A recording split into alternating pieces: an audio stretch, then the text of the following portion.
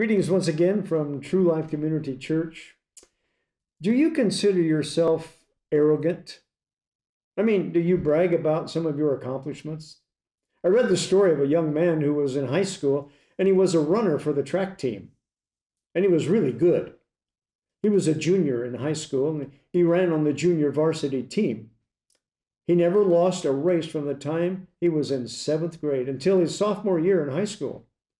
He says, with that kind of a record, I became very arrogant and cocky. So my dad wanted to teach me a lesson. My dad asked the track coach to move me from the junior varsity team and allow me to run a race with the varsity level. Well, I was in the race with the varsity guys, and before long, I found myself slipping behind. At first, it was just a little bit, but as the race continued, I fell further and further behind and was embarrassed to wind up in a miserable 6th place. He says that after the race, he had a temper tantrum meltdown. His attitude was terrible. When his dad came over to calm him down, his dad told him that he asked the coach to put him in the race. He demanded to know why his dad would do such a thing. His father said, "Son, you needed to know how to handle yourself, not just as a winner, but you also needed to know how to handle yourself as a loser.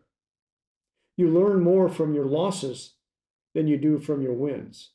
After that, the junior varsity runner was so much more humble.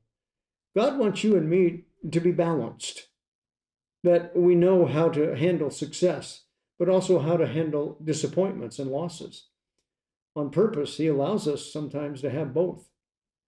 Paul seems to encourage balance on many levels. He says, "Finally, brothers, whatever is true, whatever is honorable, whatever is just, whatever is pure, whatever is lovely, whatever is commendable, if there is any excellence, if there's anything worth praise, think about these things." That's found in Philippians chapter 4, verse 8.